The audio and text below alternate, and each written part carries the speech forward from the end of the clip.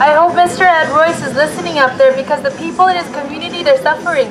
Julie, she lives here in Brea, California, but she was too ashamed to come out here today. She was brave enough to share her story, but she wants her letter to be heard and recognized by Ed Royce. She's a citizen, but she's separated from her father for over 10 years. And it's just not fair to do that. That's not the American way, and that's why we're here today. Of those who were living without a national identity and in absolute fear. I came to learn that the immigration system that upheld the American values of integrity, democracy, and opportunity. Instead, I learned otherwise. Throughout my graduate studies in the United States, I learned that more has to be done.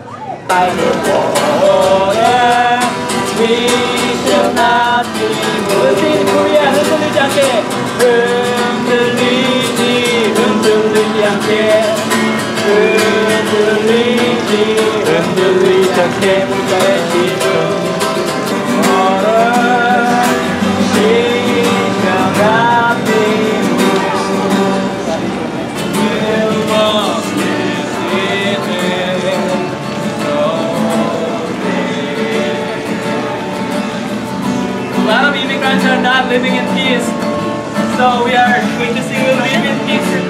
Documented or we're undocumented. You don't care whether we're female or male. You don't care whether we're white, black, Hispanic, Asian.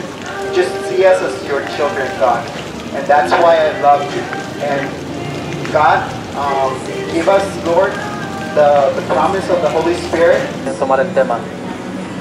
Because we know that immigration reform will benefit our economy, but unfortunately, our leaders don't want to see that. Nuestro local ha perdido más de 2,000 trabajadores, desafortunadamente por auditorías.